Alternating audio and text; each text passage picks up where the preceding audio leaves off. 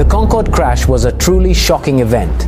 It was the year 2000, and the fastest airliner in the world suddenly burst into flames just after takeoff.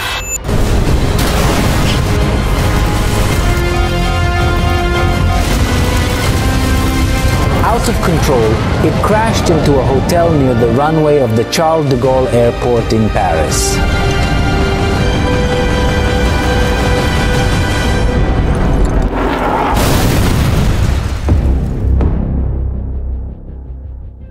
What was the cause of the accident? You might think it was a malfunction, or perhaps due to poor maintenance, but that wasn't the case. In this video, we'll reconstruct what happened using information provided by the French Ministry of Transport.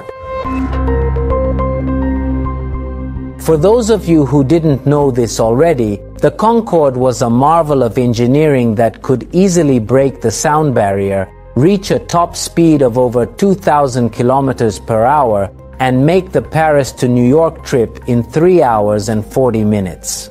Today, it takes 7 to 8 hours approximately. For about 30 years, the Concorde soared across the skies of the world until the tragic accident on July 25, 2000, which led to it being phased out. Ciao ragazzi, this video was written and filmed in Italian by our team of scientists, storytellers and video makers. We are Italians. It was manually translated into English, but dubbed with artificial intelligence. Long live culture, and let's go back to the video. July 25th, 2000. From the Charles de Gaulle Airport in Paris, the Air France Concorde is about to leave for New York. The passengers are taking their seats. For many of them, it's a once-in-a-lifetime experience. They have spent about $12,000 ahead for a round-trip ticket, because the Concorde isn't just any plane. What immediately stands out about the Concorde is the unique shape of its wings, which were designed in the form of a V in order to withstand supersonic speeds. Supersonic means a speed in excess of approximately 1,234 kilometers per hour, which is the speed of sound. In fact, the Concorde reached speeds of over 2,100 kilometers per hour. According to some estimates, it could go as fast as 2,179 kilometers per hour. This incredible speed could also be achieved above all thanks to 4 turbojet engine systems located behind the wings, fueled by 13 tanks positioned on the wings and the body of the aircraft. Knowing their exact positions will help us understand the dynamics of the accident. The engines consumed a staggering 17 liters per passenger for every 100 kilometers. Just to give you a point of comparison, the Airbus A380, which is today's largest airliner, consumes 3 liters of fuel per passenger every 100 kilometers. Of course, the A380 can accommodate many more passengers, even up to 580, depending on the internal configuration of the aircraft.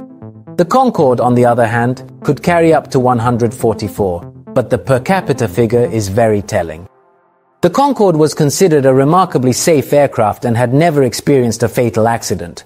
However, it had one weak point: its wheels.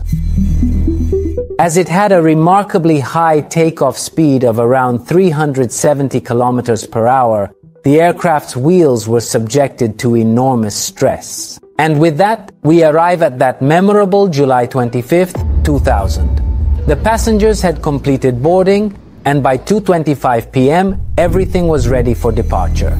In the cockpit, the 3 highly experienced pilots, a captain, a first officer, and a flight engineer, got the 4 engines started. They asked the control tower to use runway 26 right for takeoff, requesting the whole runway or toute la piste. In other words, specifying that they would require the entire length of the runway because, as reported by the captain, the plane had reached its maximum takeoff weight and they therefore needed a long ground run before takeoff and consequently the full length of the runway. On the runway, right before the Concorde, a Continental Airlines DC-10 aircraft had just taken off. And here we have it. This is what caused the Concorde accident: a metal strip.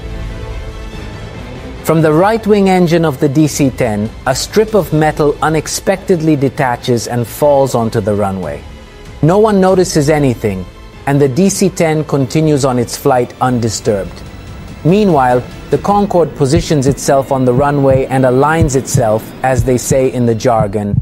And here we need to pay attention to what is said by the captain, who recites the procedures that will be followed in case of an emergency during takeoff. Between 0 and 100 knots, which is 185 kilometers per hour, I will stop if any acoustic emergency signal sounds. Between 100 knots and V1, I will only stop in the event of an engine fire, a malfunction message, or a tire blowout. After V1, takeoff will proceed. What exactly is V1? It's the speed of no return. In other words, once you exceed this speed, it would be incredibly dangerous to simply abort the takeoff. Why? Because you'd risk going off the runway. After V1, the only thing you can do is get the aircraft into the air and then solve any problems in flight. And in a matter of seconds, that's exactly what happened to the Concorde. From that point on, it all took place in the space of 121 seconds. At 2:42 and 30 seconds, the pilot pulls the throttle and brings the 4 engines to life. They activate with a roar, and their power grows until they reach maximum thrust. The plane begins to accelerate. The flight engineer announces 4 greens, to signify that the 4 engines have been activated and are functioning as they should. 6 seconds later, the first officer calls out V1, indicating that the Concorde has reached the critical point of no return. At 2:43 and 9 seconds, at a speed of 108 knots, there's a slight swerve to the left, and in the cockpit, an acoustic warning light is activated. What has happened, and it's something of which the pilots are not yet aware, is that the Concorde has run right over the metal strip that was lying on the runway, and a tire has exploded. A tire has exploded, and a chunk of debris ends up hitting a tank. The warped tank initially withstands the impact, but the internal pressure is such that suddenly a tear opens and fuel begins to gush out. At this point, something ignites the fire. Investigations found that the exploding tire also damaged electrical cables, which would have caused sparks. The control tower takes in the scene and, seeing the strip of fire, communicates with the Concorde. Concorde 4590, you have flames behind you. You have flames behind you. The Concorde continues to veer to the left, and this is due to the damaged tire and the flames, which are slowing down the aircraft. The captain tries to counteract the swerving by keeping to the center of the runway with the rudder. 2 seconds later, the lights indicating problems with engines 1 and 2, the ones on the left, come on. That's why the aircraft was swerving to the left. The first officer says, "Watch out!" Watch out. The Concorde has hit a speed of 187 knots, a full 8 knots below the right speed for that phase of takeoff, which is about 150 kilometers per hour. Losing thrust in 2 engines can be disastrous. A few seconds later, a fire alarm also goes off in the cockpit. The captain requests an engine fire procedure, which is what is usually carried out to extinguish flames in an engine. What he doesn't know is that the fire is not in the engine, but is instead coming from the rupture in the tank, and there's no way to put it out. The engineer reads out the message on a new warning light that has come on: engine failure, engine number 2. The second engine then shuts down completely, while the first will shut down shortly thereafter. The Concorde takes off, but with engines 1 and 2 irrevocably out of commission, the aircraft's speed is not what it should be. The first officer urgently says, "Watch out, the airspeed, the airspeed, the airspeed!" Control the airspeed, control the airspeed. At this point, a frantic battle is being waged against the effects of the flames, which are damaging the components of the left wing and altering the attitude of the aircraft. The Concorde continues to tilt to the left, with the pilot attempting to steer in the opposite direction, but unfortunately, it's too late. In the cockpit, the alarm blares: pull up, meaning lift the plane, lift the plane. At 44 minutes and 31 seconds past 2, the Concorde crashes into a hotel.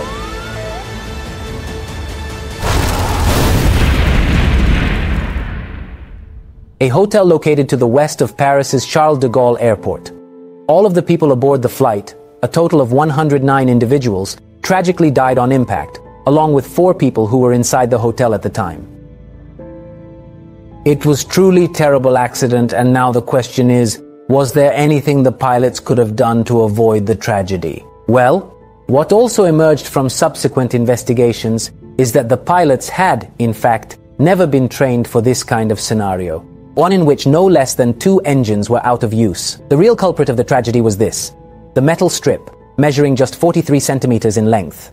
Investigations also revealed that this strip had been repaired twice in the previous 2 months and that the repair was not in compliance with instructions. What became of the engineering marvel that was the Concorde? For a while, the aircraft that were still in circulation were modified to make them even safer, but the operating costs were too high, and the tragic events of September 11, 2001 caused the aviation market to collapse, making the dream of supersonic flight economically unsustainable. The Concorde made its final flight on November 26, 2003, 30 years after its inaugural flight.